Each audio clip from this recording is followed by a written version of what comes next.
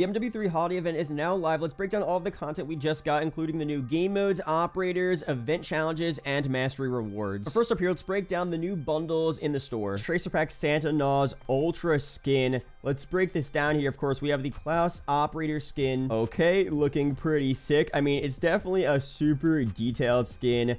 Definitely fire there.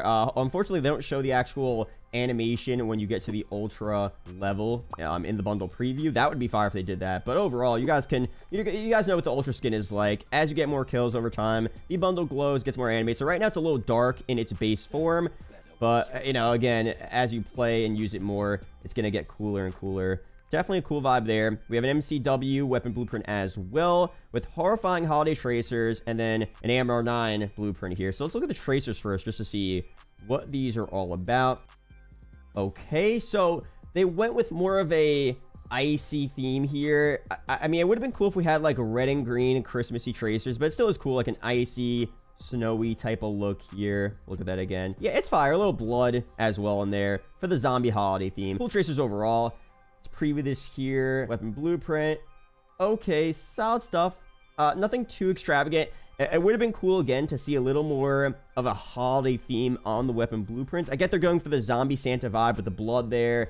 But I don't know. It would have been cool to see a little more color, maybe. But maybe you guys disagree with me on that. Let me know down below. We have a zombie acquisition here as well. Brain Rot Ammo mod.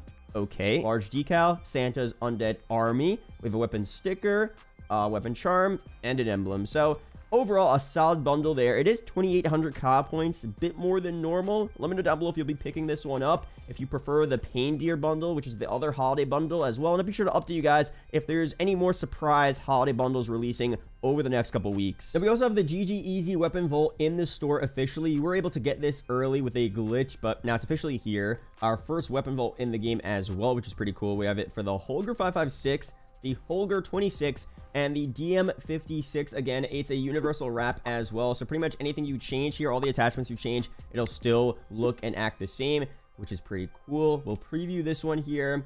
They all have the same look, but it's a solid look there. Purple, blue, kind of a futuristic look.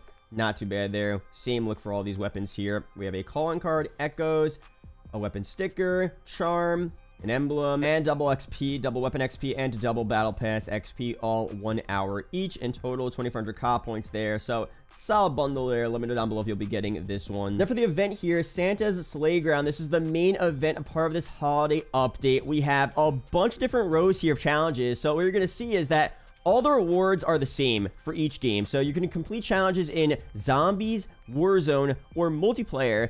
Different challenges, whatever you want to do, but you're going to get the same reward. So it doesn't matter if you want to do some for Zombies, some for Warzone. It's the same content you're getting, which is cool. Let's break down all these challenges, though. First off, for MW3 MP, to get the first weapon sticker, you need 40 operator melee kills with Stalker Boots equipped. To get the double XP, you need 40 operator kills with a weapon picked up from an enemy player. To get the Battle Pass tier skip here, get 100 operator kills with the DG58 LSW. To get this charm here, get 6 operator snowball kills in Snowball Gunfight. To get the calling card, get 40 operator headshot kills with a sniper, DMR, or battle rifle. To get this emblem, get 30 operator kills while playing Infected Holiday. And to get this finishing move here, get 5 operator kills while sliding or crouching. Now, again, to get the same rewards here for Zombies, the sticker, get 5 special zombie kills with melee weapons, get 400 kills with a wall-by weapon, get 400 kills with a Pack-Punch DG58 LSW. To get the charm, get 25 kills with snowballs. To get this calling card, get 200 critical kills with snipers, marksman rifles, or battle rifles. To get this emblem, complete 8 contracts. To get this finishing move, get 50 kills with stamina up active. And finally, for the Warzone challenges here, to get the sticker, get 10 operator kills with marksman rifles. In Sleigh Ride Resurgence, get 15 operator kills with assault rifles. In Sleigh Ride Resurgence, get 15 operator kills with SMGs. To get the charm here, get 15 operator kills with snowballs. To get the calling card in Sleigh Ride Resurgence, get 15 operator kills with sniper rifles. For the emblem, get 15 operator kills with snowballs at over 25 meters. And again, for the finishing move in Warzone, in Sleigh Ride Resurgence, place in the top 5 15 times. And at the end here, if you complete all the challenges for any of these modes, doesn't have to be all of them, obviously, you're going to get this mastery reward here. An ugly sweater, or ugliest sweater, weapon blueprint for the GG58 LSW, which we can look at here. Is pretty cool. Now, honestly, again, like, this is cool, but I would have much rather seen probably a universal camo.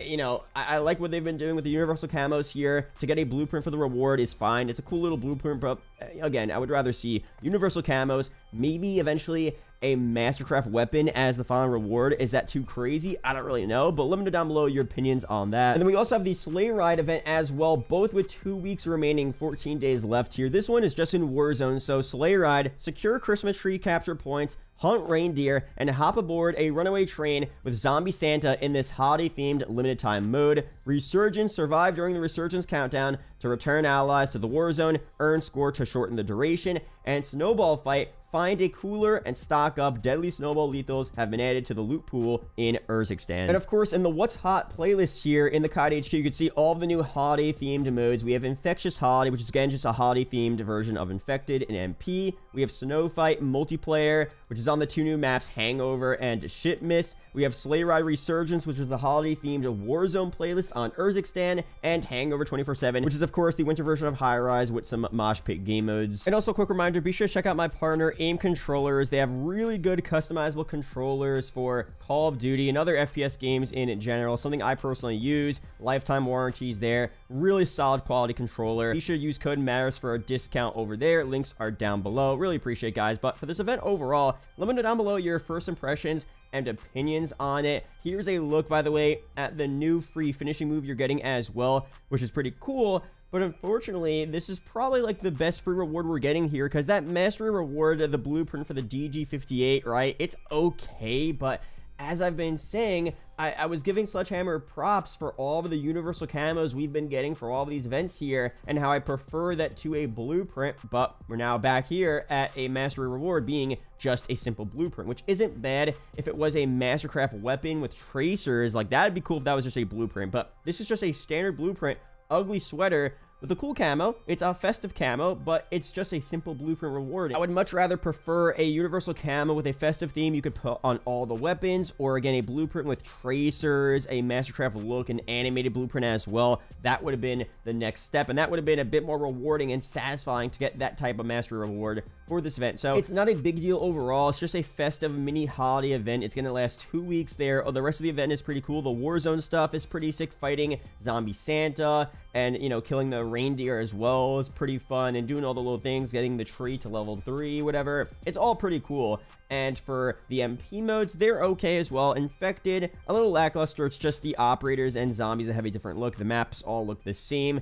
Zombies as well. The zombies have a different look, and the bosses look kind of different as well. But overall, no snow on zombies, which I wasn't expecting snow, but it would have been cool to have a little bit of a snowy theme on zombies. You know, the other modes as well. High Res is pretty cool. Shipmiss, I think, is pretty cool as well. The frozen version of Shipmiss, I think, is sick. It's not too festive. I don't know why they're calling it Shipmiss. Not really a Christmas vibe there, but it is cool. I like how it's frozen over. The skybox is cool as well. So overall, I think it's a W event, but they could have gone a bit further, in my opinion. But let me know down below your opinions on this. Is this event a W or an L? Are you right in the middle? What would you change? Let me know down below. Be sure to subscribe for more COD update videos like this. Shout out to the YouTube channel members as always, and I'll see you guys in the next video or live stream. Peace out, guys.